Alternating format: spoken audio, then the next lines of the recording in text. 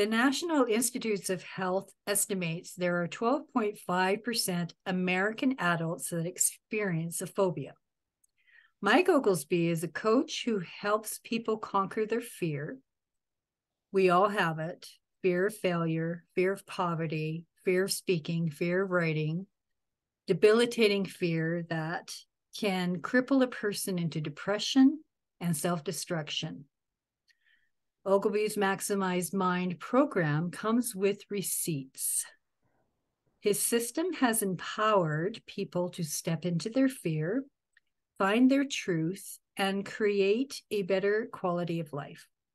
Besides coaching, he speaks and has appeared on ABC and several media programs, magazines, and publications. His clients have said they are thankful beyond words that he helped them gain clarity in every aspect of their business, helped them dramatically decrease their stress, and overcome the hurdles that were holding them back. Oglesbee is the author of 2 books and certified in the art of hypnotherapy.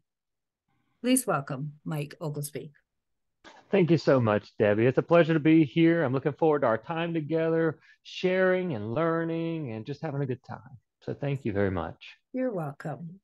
So fear of writing, fear of speaking, fear of engagement. Break down fear for us. Yeah, fear is a funny thing. Fear is one of those primary forces, if you will, of life. We all experience it. In fact, I call it a philosophy of fear, a culture of fear, really, that we've all been conditioned into. I mean, think about it. From the time you're a small child, and we do this with our own kids because we pass this down. But if your child, or while you were a child, you start getting into something that your parents or your environment perceived as dangerous, like, oh, don't do that. You start climbing on the monkey bars and like, oh, be careful, you might fall. And so throughout life, these fears and these worries, they're implanted in us. Not only that, the way that it affects our psyche, our self-esteem, this philosophy of fear is really based on this idea that we are somehow inadequate to handle the things that come our way in life when you really think about it. And so that takes a turn and starts to affect our psyche and how we think about ourselves, what we believe about ourselves in this world. I mean, I think a lot of people, maybe most people, believe this world is a dangerous place, but the world itself is not a dangerous place. There's danger in the world, but that danger is expressed by us. I've thought about this many, many times because I think about these things quite often. And I think there's these, what we call these evils in the world. We say, oh, there's a lot of evil in the world. Now, think about this. Imagine this. Take all the human race off of the surface of the earth. Are you left with evil? No, you're not left with anything but nature, natural instinct, the process of natural evolution. The evil comes from ourselves. We express these things in the world. We take these fears and then we overcompensate and we become destructive. We overcompensate for these ideas of fear and things that might happen or have happened that we don't want to happen again. So we really live based on this fear principle, this philosophy of fear that we've been taught since we were very small children. And we propel those cycles as we grow older. A lot of people think that their belief systems and them change as we grow older, but they don't. They stay the same. We just express them differently.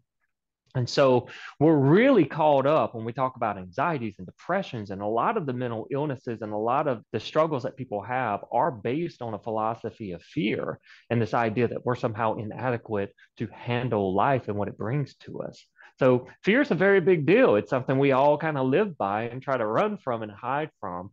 But I really try to teach people how to embrace fear, since it is one of the primary forces on this earth that kind of governs our system and humanity. There's a lot that we can gain from that. Fears can help us, fears can do a And lot for us. And so I try to teach people how to embrace that and step into it so they can grow and outgrow these issues that they experience in their life. so, what are some of the physical and mental repercussions from someone being in that consistent state of fear? For example, even in, like, especially in a war zone. We see what's going on in Ukraine, and there's constant fear and dread. And you can even get that if you're in an abusive relationship. When you look at these aspects, I know like it's two different things, like in a theater war or abusive relationship, but either one, you don't really talk about it. You don't share it with the outside world. My father never said one word about what it was like to serve in the war. And he talked about shore leave and all the good stuff, fun stuff, but never what it was like on the ship. We hear that when people live with constant fear and dread. What does that do to the body and to the mind if you keep ignoring it? Well, that's a great question. The ultimate price that we pay for these things that we allow to build up and cultivate in us through a lifetime is death. If you think about the number one cause of death, it's stress. Now, stress will manifest itself in many different ways. And let's be clear, stress itself is not a physical thing. Stress is a mental thing that becomes an emotional thing, that becomes a physical thing, like heart attacks and strokes and things like this. A lot of that can begin with stress and the way that it impacts the body. So there is a mind body connection, a very real one. And stress, we have two types of people in this world, essentially, in this particular model. We say, okay, we have this one type of person who takes all of their emotional traumas and their stresses, and their body kind of takes the hit for that. And these people, you'll tend to see them getting hurt, spraining an ankle, passing kidney stones, things like that, having difficulty with their body. And there's another type of person who tends to harbor their emotional or mental traumas in that mental state. And what they do is they shut down, they block themselves off, they try to protect themselves from this world. Now, the problem with that particular way of expressing ourselves is when you try to shut off the world as a way of protecting yourself, you actually cause yourself more pain, more destructive habits, and things like that. Again, it's just an overcompensation. So, on the mental side, it can cause us to experience things like anxieties and depressions. And these are all just expressions of fear in itself. And so we can experience these debilitating aspects. And there's other mental illnesses that I think really stem from those mental traumas and that fear based philosophy. And there's a lot of physical illnesses. Now, if you take and you look at how we have evolved as a human race, you're going to see that before medicines and traditional, what we call traditional medicine, pharmaceuticals and things like that came out to help us, there were other ways that we healed ourselves. And if you look at like the ancient Chinese and these different ways and practices of healing ourselves, we'll find that you can trace just about any physical symptom back to some mental or emotional state that when it's repeated or not taken care of, for example, when we let it sit back, a problem or a conflict that we haven't resolved in life, and we let it sit, then it can have an impact after so long on the body. And we've known this for thousands of years. This isn't a new concept. Most people haven't heard it because they're more, conditioned into the style of medicine that we have now. Yeah. So it can have absolute effects mentally and physically. So there's good stress too, right? Absolutely. Because I mean, if you have a big meeting come up and you're just kind of, it helps you prepare for things too, that big Yeah. moment.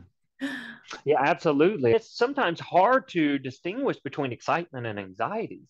So, really learning yourself and getting in touch with your body and understanding your mind and understanding human behavior and what it's all about, that can help a person, first and foremost, distinguish those so that they can form healthy connections in their mind with those so that it doesn't impact them in a detrimental way. Because fear itself is not a bad thing. There really is no such thing as a bad thing. There can be things that are bad in this particular context, but they're not so bad in this particular context. There is no absolute bad, right, wrong, things like that. These are forms of measurement based on what we've learned. And Good to so keep if in we mind if can, we go through what we did when we were trying to get on this broadcast.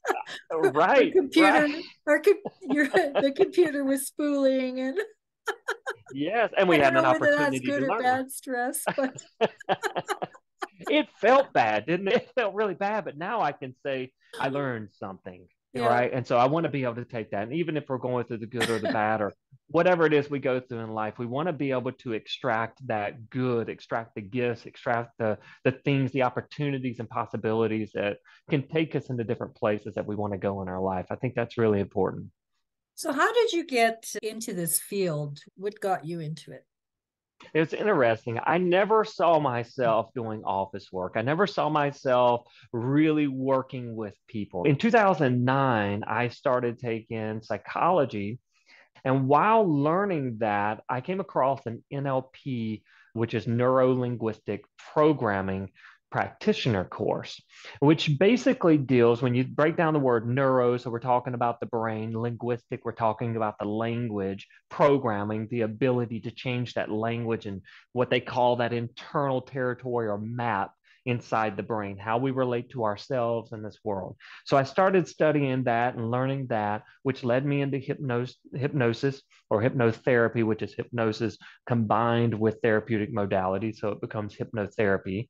And I found it really fascinating. So I decided to start asking some people around me if they'd let me practice. I wanted to test the limits. I wanted to see what is this really all about? Because when most people, I know like myself, who hear the word hypnosis or hypnotherapy, it's kind of like this woo type of a thing, you know? It's like this, there's a stigma around it. And what we see on TV where you could just hypnotize somebody and boom, they're just a different person. So it intrigued me and I wanted to learn more about it. So I delved into it and I started working with these people. They would come over to my house, they'd let me practice with them, they trusted me, and it really worked out well. The people that I worked with, the bulk of them, all went to the same chiropractor, which happened to be a friend of mine. And he's like, wow, man, you're really helping these people get some good results, some weight loss and some self esteem, things like that. And I wasn't really trying, but I was exploring. And he's like, why don't you come and set up an office inside my place? You can work with my clients. And he was connected with a cancer doctor who also invited me in to work with her clients and set up an office in her shop. So that's when Maximized Mind, hypnotherapy and coaching was birthed. It was my calling. I always say it was kind of like the red carpet was laid out for me. So this system of life had a different idea for me. And I took that path almost 12 years ago now. Wow. So, does hypnotism work on everybody? I imagine there's some, I would kind of have a fear of losing control while going under that influence. So, how do you breach that with other people, and or does it work on everybody? So, the first thing that I learned in this business is the number one job that I have is to educate people because most people are afraid because of what they've heard about it. And so it's really nothing like what most people think. It's really nothing like what most people think. Most people think they're going to be out of their body, they're going to be out of control, that they're just going to kind of disappear or something. And that would kind of give me or whoever they're working with who does the hypnosis the full control. But that is so far from the truth. Nobody can control you. You can do things like what you see on stage. That's very real, but we have to remember that those people came up out of the audience and onto that stage of their own free will. The things that they do on that stage are not things that they would typically not do in their real life. Hmm. But it's kind of like you always have these defense mechanisms. They keep you safe. They want to make sure that you're okay, that you're going to survive. That's what you're designed to do is to protect yourself. And so, even I'll kind of put it like this. So, imagine 3 o'clock in the morning, you're in the deepest, soundest sleep of the night, and a strange noise takes place in your house. What do? You wake up, Hmm. right? You wake up immediately because your subconscious mind never sleeps and it's always on alert. It absorbs everything from the senses when those senses are active, and your auditory senses and things like that are active, even when you're in those lowest brainwave states, what we call sleep or deep hypnosis. So you've always got these defense mechanisms there designed to keep you safe. You're never out of control. So translate that to a hypnotherapy session. If I were to say something to someone that went against their morals or their values or was wrong for them, they're going to pop out just like that. right? So they have the defenses. You never lose control. This is really about giving you control. And there's a big difference between what you see on a stage and what I do. What you see on a stage is hypnosis, and that's for entertainment purposes. What I do is hypnotherapy, which is hypnosis Mhm. combined with a therapeutic modality, and that's for more of a clinical setting. So I don't do a whole lot of the instant or rapid inductions, which is a very quick way to put someone under. Those will work for pretty much anyone. However, it's a consensual type of a modality, which means if I walk up to someone, they could be the most suggestible person in the world. But if they say, no, I don't want to be hypnotized, there's not a single thing I can do. So you never actually lose control. And so, what a hypnotherapy session looks like versus a hypnosis session is I just have someone laid back in the chair, got a nice, big, comfortable recliner. They lay back, they put some headphones on. A lot of times they'll put an eye mask on because we want to get them out of this world and we want to go into the internal world. It's not a back and forth conversation. It's me talking to them through a microphone. I have a processor and a music studio on my computer. And so I process it and they're just listening to me talk. And a lot of times they'll either fall asleep or they'll kind of go in and out, or they'll be focused on a specific task that I give to them. So that's what a hypnotherapy session looks like. It's a Mhm. very relaxing thing. It's not a scary thing, Yeah. but a lot of people are scared when they first come in. They're like, well, I've never done this. But once they do it the first time, they're like, wow, that was amazing. That felt wonderful. I can't wait to do this again.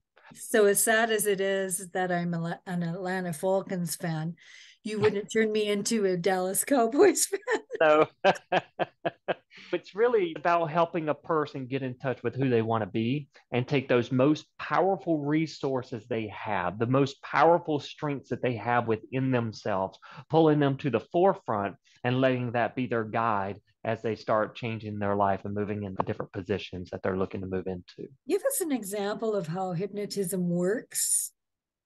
What is it that clicks in them that when they wake up or when they come out of the session that they feel better? Like, does it like get rid of your phobia immediately, or is it just gives you the tool that you need to work on to help get rid of that phobia?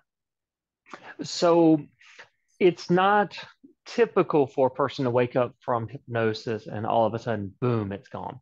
You know, there's an idea that people have with hypnosis that it's like a magic pill. I'll give you an example. I had a guy I was working at, he was mid 40s. He loved working out. He was avid about going to the gym. He was a big guy. And so he told me one day, he said, Mike, I thought I was just going to be able to come in here and you were going to hypnotize me and everything was just going to be different for me. I said, well, think about it like this. I said, imagine taking steroids, but never going to the gym. Like there would be some alterations, but you're really not going to get much effect from that. You still got to go in the gym and work out. And so that's very, very important and something I always stress to people that I'm trying to educate and help is that you have to do the work. There is no magic pill, and changing your life can be difficult. And it's not because change is difficult. We often say, oh, changing your life is difficult. It's really not. Not the change part. That's not what we struggle with. We struggle with letting go of the things that we're so attached to.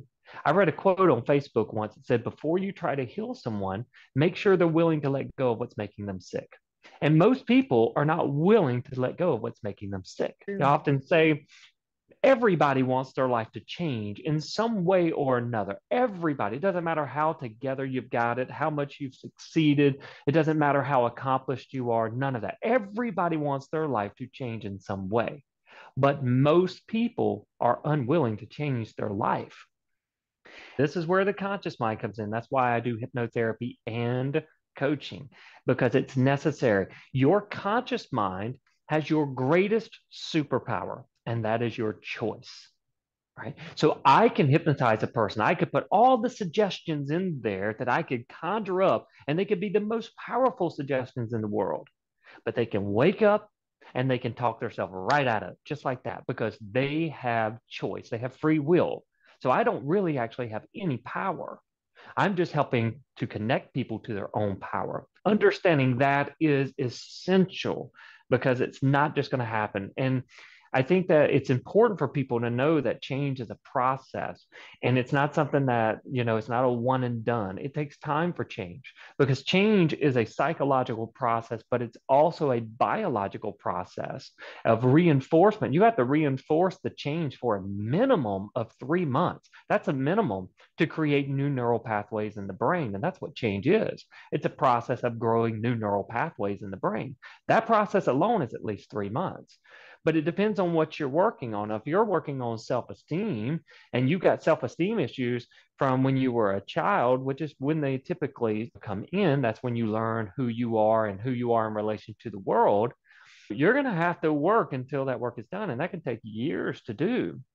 And so hypnotherapy allows us to kind of fast track that, right? But it doesn't allow us to like get it just like that. It takes time. So hypnotherapy, how does that come into the process and assist? So if we're just working with our conscious mind, we have to first understand what is change psychologically. What are we actually trying to accomplish? And this is really the key to understanding why we use hypnotherapy and what it's all about. So your whole life, everyone's life, anyone's life is an expression of their belief systems. I call them programs, right? And these are the things that you learned as you were growing up as a child. So you learned what this world is as a child. And that doesn't change. Those fundamental belief systems, they don't change as you grow. And a lot of people think they do, but they don't. It's kind of like that saying, time heals all. Time doesn't heal a single thing. If it did, then why are there so many sick, older, bitter people out there in the world? They would be the most healthy people, right? But they're not because time doesn't heal. Time's not a real thing. It's a concept we use to measure things, right? But time can be experienced in many different ways. Time itself does not heal. It's our job to heal. So healing is a matter of going into the subconscious, working with the belief systems that are propelling these perceptions. And then, of course, it comes into the consciousness through the thought, which stimulate emotion, which drive action and produce results. So hypnotherapy allows us to go to the very core of that, which is the belief systems. So that's how we utilize hypnotherapy is to install new ideas to affect the belief systems that are propelling the cycles in our lives. You can't help everybody. So is this why you started your podcast? Ah, yes. So the podcast was to create a broader reach and actually to help me create a platform, which I'm starting to branch out onto now. What I'm really doing is I've been doing this one on one coaching for about 12 years now. And I'm looking to reach a much bigger audience. So I have a book that's going to be coming out a little bit later this year based on fear and how I've utilized certain structures and modalities and constructs to help clients over the years overcome those fears, whether it be anxieties or depressions or whatever kind of fear. Fear has many, many faces. Almost all debilitations stem from fear in some form or fashion. And so really giving a structure and starting to teach people on a bigger level is really what I started the podcast for, to branch out, to create a greater awareness so that I could step out and teach the masses rather than the one-on-ones, which I've enjoyed. Where can people find someone in their own communities for help? And can the same effect of your therapy be done or experienced in a Zoom call? Absolutely. The great thing about technology, which, when it works, it's great. When it doesn't, it kind of throws everything off. In the day and age that we're in, we have technology. When we're talking about doing hypnosis or coaching or helping a person become more effective in their life or change directions or create change, whatever it is, we're just talking about communication. So whether a person's in here in the office or not doesn't really matter because we can still accomplish that goal. COVID changed the dynamics of how we interact with each other. Most of my clients, or a lot of them, I've never even met in person. We can reach out anywhere in the world as long as there's not a language barrier and we can interact and create that change because you can learn from anything. One of the most important things and factors that I believe in seeking someone to help. A lot of people, I think we've been conditioned just to go down to our local therapist office, and there's a lot of them. But that's not always the direction we want to go. We want to do some research. We want to make sure that the person we choose is the right fit. Now, I learned a long time ago Thank in you my for that. business. Yes, it has to be the right fit. Look, there's not a one size fits all. I Yeah. learned a long time ago in my business, I'm not meant to serve everybody in this world. I turn more people away than I take. And the reason for that is because I want people to use their resources in the best and most effective way that they can. And if I'm not the best resource for them, I certainly do not want to hang on to them and rob them of the opportunity that they could have to further or advance their life or career, whatever it is they're trying to advance. So you have to work with people that you feel a connection and you know it. You're going to get a feel for them. And I think that's one of the most important parts is going on a journey with someone that you trust, someone that you believe in, someone that you feel connected to and that you feel can relate to you. Otherwise, you're really going to lessen your chance of really being successful in that program. Yeah, you have to feel like you're being heard. Absolutely. So, Yeah. what is one thing people can do today to minimize their stress levels and walk into their own fear? Oh, that's a great question. I have found one of the most effective things that we can do is write down our stuff. You see, when we're trying to figure all this stuff out in our head, we're viewing it from a subjective perspective, which means we're looking through all those lenses of everything that's happened to us in the past and all those connections, and we're applying it. In other words, we're projecting our baggage onto our current conditions or our current situations or circumstances. And we want to treat a lot of the things that we go through independently. Because if we don't, we're going to limit ourselves to what we learned about it in the past. And we want to free ourselves from that. And that really takes a high level of responsibility to start changing those stories in our head. When we can write our stuff down, we can step into more of an objective viewpoint, but we must be able to, or be willing really to let go of that. And here's an example. Have you ever noticed how easy it is to help other people? Right. It's so easy to give good advice to other people, right? And most people, they're like, oh, I give great advice. I just don't take it myself. Well, that's because you're viewing their situation or what they're going through. You're viewing that from an objective standpoint. You're not tied to that. You don't have your own stories wrapped up into that.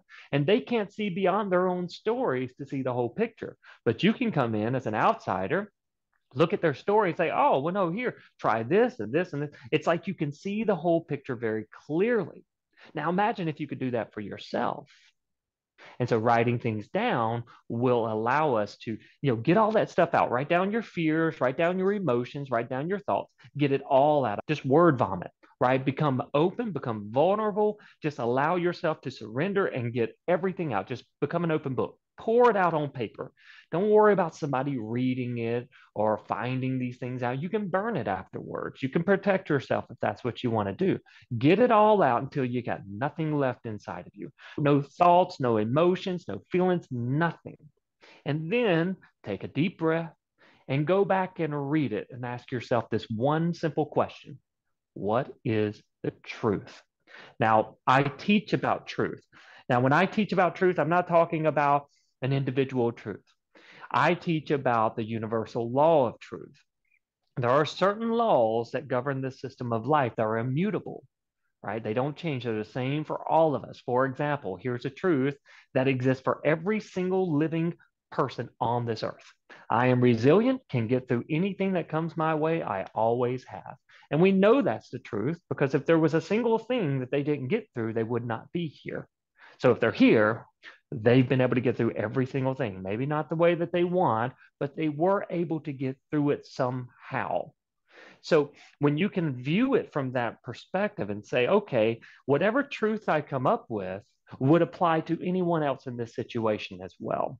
right? Because we tend to downsize ourselves, invalidate ourselves, and pretend that, oh, well, you know what, they're worthy for it, but I'm not really worthy for it, right? So apply it to yourself the way you would apply it to someone else. That will give you a very effective, objective perspective that you can then hang on to that. Because once you put it on the outside of you, there's something cool that really happens.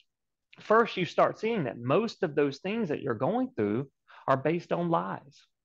They're based on lies, things that aren't even true. But then when you take an objective perspective and you look at it through the lens of truth, well, once you see the lie and once you see the truth, you can't unsee it.